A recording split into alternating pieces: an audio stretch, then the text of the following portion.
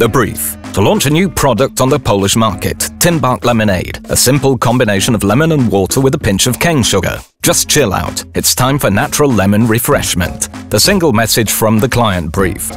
The idea: let's create the story of someone who's really in need of refreshment, streamed live for 5 days in internet primetime. Users would have control over the story, could chat with each other about current events and take part in different tasks. How exactly to do that? The project deadline was in June, when students study for their exams, at least they try. Let's create the story of one of them. Let's call him Romek, a funny, typical Polish name. Lazy Romek, the laziest of the lazy students, under house arrest by his overprotective mother, Mrs. Krysia, to pass his exams. Teaser.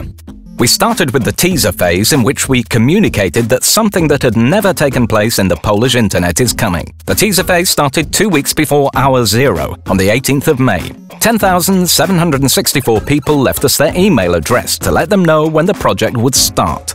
Reveal. 30 hours of live streaming started on the 1st of July. People were notified and the show started. Lazy Romek started his journey through 5 days of humorous troubles. People could interact with Romek by choosing the future steps in 4 answer quizzes, which appeared in the screenplay in real time. They sent Romek a Tymbark Lemonade to refresh him at critical moments. The tasks also had the form of text inputs and drawing tasks. The scenario needed to be slightly corrected every session on the spur of the moment. Users were able to comment about things live on chat, which was also used by the story characters to contact the outside world and prove that the experience is live. The storyline was really wide. Romek almost lost his girlfriend, who was also cloned by his geek friend. He went through army training to know what would happen if he didn't pass his exams, failed to bribe his university lecturer, fell into catalepsy, and traveled in time. After 30 hours of the storyline, things finally worked out in a truly unexpected ending.